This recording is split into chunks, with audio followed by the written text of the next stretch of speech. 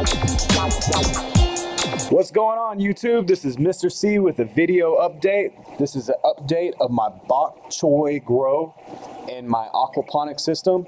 But if you're here to learn how to grow Bok Choy hydroponically, don't worry, I explain them both throughout this video.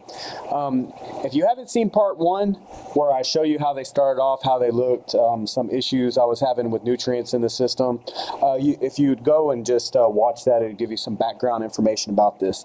But one thing I noticed when I was watching that video, I didn't tell y'all where I got the seeds from. I got the seeds from Amazon, and they're Bok Choy Pak Choy seeds, sold by Seeds and Things on Amazon.com.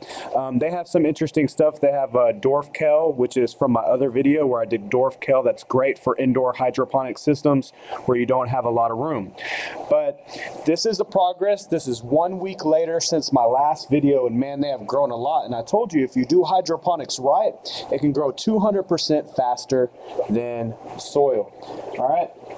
So just to show y'all real quick before I go through explaining everything how I did it, here's some Bok Choy that I've already picked out and got the hydroton media out of the roots. But look at that. There's no way.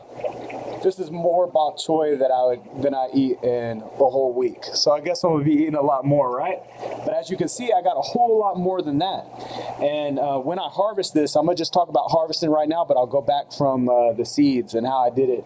But I would probably harvest this in levels, where I do this one or stage it out, where I do just enough to eat, maybe give a little bit of waste, try to see if I can trade it for something, and then go off and do another row.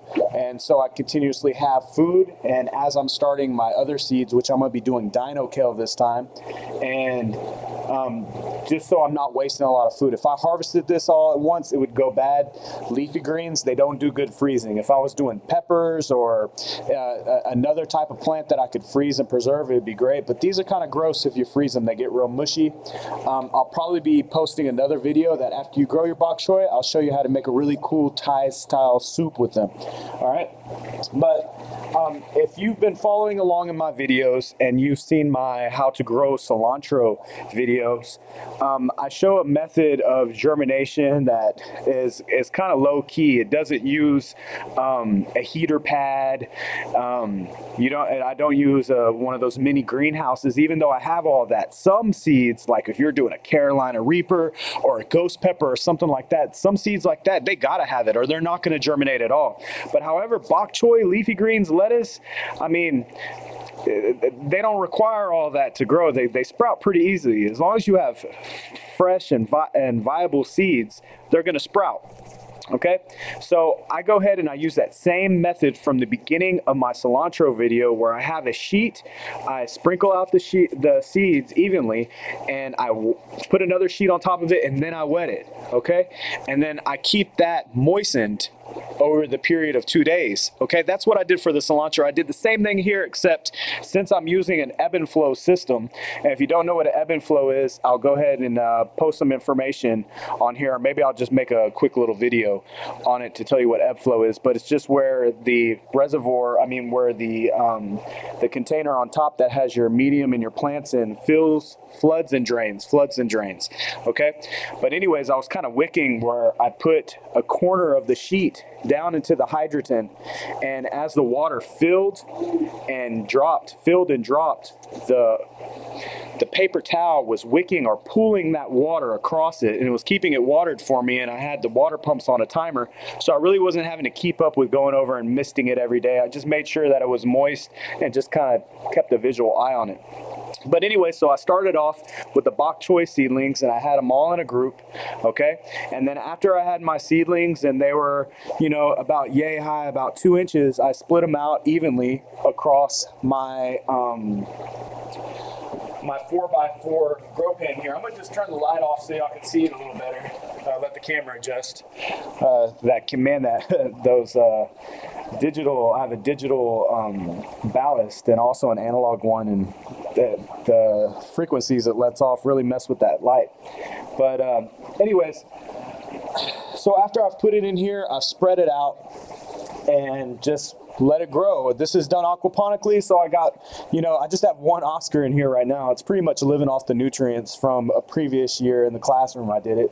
But a lot of y'all are tuning in, and I got some people that also look at hydroponics and like, hey man, I want to know some hydroponic stuff. Well, when you're doing this in a hydroponic system, I've done it many times before, it grows super fast.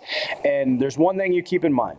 I keep light on it. I keep it on a vegetative cycle. I keep it 22 hours of daylight. Okay, so I have my light on for 22 hours. All right, or you just put it outside. Okay, and for the nutrients, I don't worry about flora at all. And I'm talking, guys, I'm talking here about general hydroponics, the 3-part nutrients where you have grow, micro, grow, and flora. Okay, micronutrients, grow, which is mainly nitrogen, which grows the green part of the plants, and flora, which does the flowering and fruiting of the plant. I don't worry about flora because I pay a lot of money for nutrients. And if you're out there and you're growing vegetables hydroponically, you know what I mean. You don't need that. You can do just grow and micro. Okay, the green one and the purple, the dark purplish one. Just those two. I did 1/4 milliliter per gallon. And remember, you're probably going to end up using tablespoons or something like that, but unless you have a 1 milliliter dropper like I do laying around. But remember that 1 tablespoon is 4.97 or 95, pretty much, let's say 5 milliliters. So if you got a 5-gallon bucket and you're growing bok choy, to get to 200 ppm of nutrients is what's required for them to grow, you just put 1 teaspoon inside, or 1 teaspoon per 5 gallons. All right, or you can go get a 1 milliliter dropper and just drop 1 milliliter for each gallon that you're using, if you're using a different type of system or something like that, or a tub that you're using outside in a crafty method or something like that. But anyways, I got a lot of plants to harvest here. I think I've covered everything. My next video I'm going to be posting is going to be over dwarf patio tomatoes. They're called Red Robin. I'm going to show you a lot of miniature varieties of plants that are real easy to do inside. I live in an apartment complex, and I do a lot of indoor gardening because I can't pull up the bushes in the front of my apartments and do my own garden like I want to. So that's what inspired me to get into hydroponics. And it's something that I can do inside. I can do on a windowsill. It doesn't take up a lot of room, and I'm looking for plants that also don't take up a lot of room too.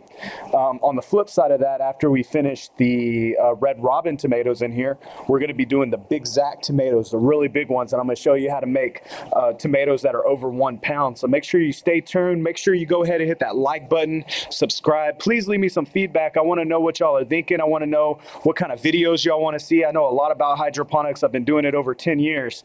So if I get enough people requesting a certain type of plant to do or information, I'll go ahead and post a video. I care a lot about y'all, and I really want to know what y'all think. Thank you for watching this video, and y'all have a great day. Later, guys. Peace out.